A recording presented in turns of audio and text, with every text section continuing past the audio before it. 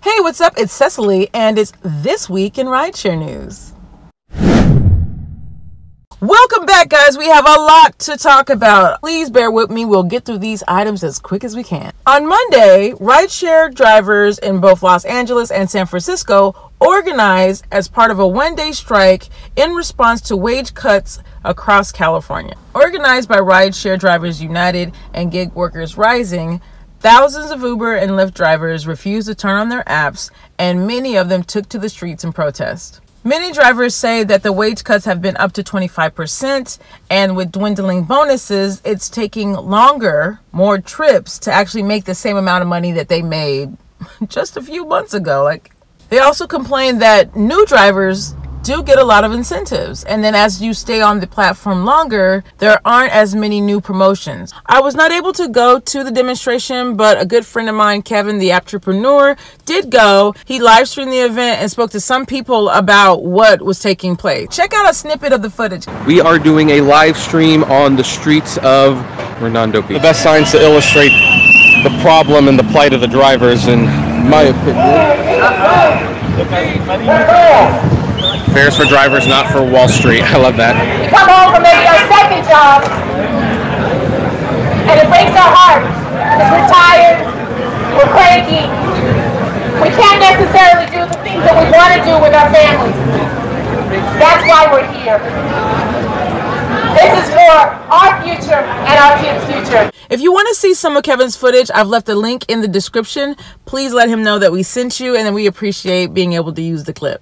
Of course, we all know this is bad timing as Uber and Lyft are rushing to launch their IPOs, but hopefully these kinds of demonstrations create a dialogue between the companies and the drivers so that we can come to a solution that benefits all parties. This past week, Lyft announced what might be an incentive for Uber drivers to become Lyft drivers. They've called it Lyft Driver Services, and it's a suite of services to make driving for Lyft better for you. They're offering a lot of good incentives, guys. The first thing being free banking. There are no fees if you actually use this account, and your earnings are immediately available to you. The second thing being discounts on gas and groceries. That is a huge plus. They are partnering with companies to offer discounts for you, people who use that card. And the third thing that I personally could have used was discounted repair services. Wait, what? In fact, they've said that they'll offer up to 50% discount on your car maintenance, which is unheard of. And if you drive a lot, you are going to need that. Car repairs are so expensive. Car maintenance is so expensive. So this is a really, really great thing for Lyft drivers. They're also planning to expand their express driver locations and offering discounts for rentals, putting more green cars on the market, which means that people are saving on gas. I like where they're going with this, and I feel like Lyft is going in the right direction, and I'm hoping that Uber will see these things and will offer these things as well, because we are using our cars to the max, and you need to maintain your car for it to work. Otherwise, they'll break down on you. And this is a really great step in the right direction. Our next story is about Daniel Danker. He is the head of product at Uber. He has now become an Uber driver. From the time of this article, he was at 96 rides and at a 4.7 rating. He says that he takes to the streets every month so that he can look at things from the driver's perspective and report things back to the app team and what have you. This is the second time I've actually seen a Uber corporate employee drive to kind of gain some sort of insight as to what we're doing. And he states that he's really interested in the driver experience. My question is, there are so many places where you can get this information. It's very clear. If you wanted to know what the driver was thinking, it's out there. The information is out there. I would love for Uber to rely on the drivers themselves, especially the OGs, the people that have been doing it for a long time. I mean, of course, we open it up to the newer drivers and stuff too, because they're kind of coming in at a different angle. They're really new to everything, but it's important to have all of our experience considered when making improvements to the app. I know that Lyft has a driver advisory council, and I believe that their program, the driver services program, was based off of recommendations from that council. So while I know that they had something like a round table, a panel discussion last year, I mean, you've got to get the data from the drivers that drive. 96 trips is not a lot, guys. You can do 96 trips. It's not that hard, and I don't think it gives you enough experience and enough scenarios to say, hey, oh, this is how this shit works. So while I'm like happy that they're doing this and it's a great little PR piece, at the same time, I'm thinking leverage the driver experience, leverage the drivers who are out here using the app in all kinds of scenarios to improve the app.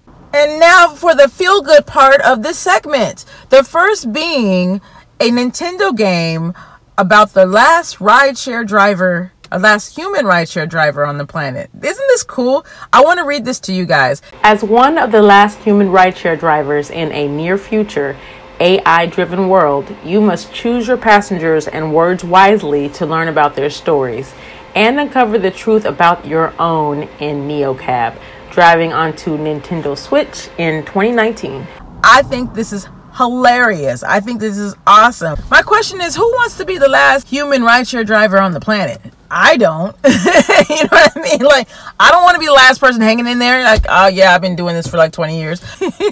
The future of rideshare. If you haven't heard, rideshare companies are trying to push these autonomous vehicles. Know that it's a reality at some point. I don't really play games, but I would play this one. Like, this one looks really cool. This is probably my most favorite story of the week. It reads like a novel. I mean, it's kind of like unbelievable. A woman gets picked up by a woman driver, and they find that they have a bunch of things in common. They're both Trini. They both are like chocolate. They both have the same birthday. So the driver starts to offer things for the lady. Hey, by the way, you know, here's some candy that I got. It's for my birthday. You know, for your birthday now. Flowers in the trunk. For my birthday, for your birthday. The driver's being all nice to the lady, and the lady's like, wow, like, you know, there's some really good people in the world. And as you read the story, you're already thinking like, what's the catch? Like, why is she giving this stuff away? Like, did she get kidnapped? What kind of crazy stuff is going to happen to you? Like, are you okay?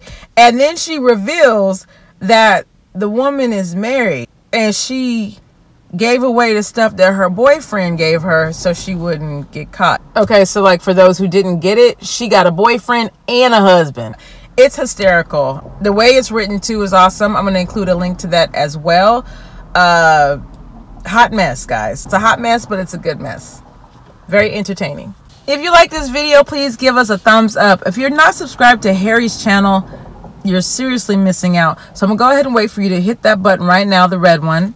Thank you so much. This Week in Rideshare News is a segment where we bring the news from our industry to you. If you have any submissions, any things that I may have missed, please feel free to write them in the comments below or to reach out to me on my Facebook, which is Drive Girl Drive.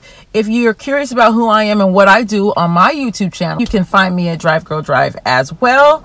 It's starting to warm up here in Southern California, and although I love talking to you guys, I'm starting to sweat. So I'm gonna check you guys out later. Have a great weekend. Make lots of money, and be safe. Bye.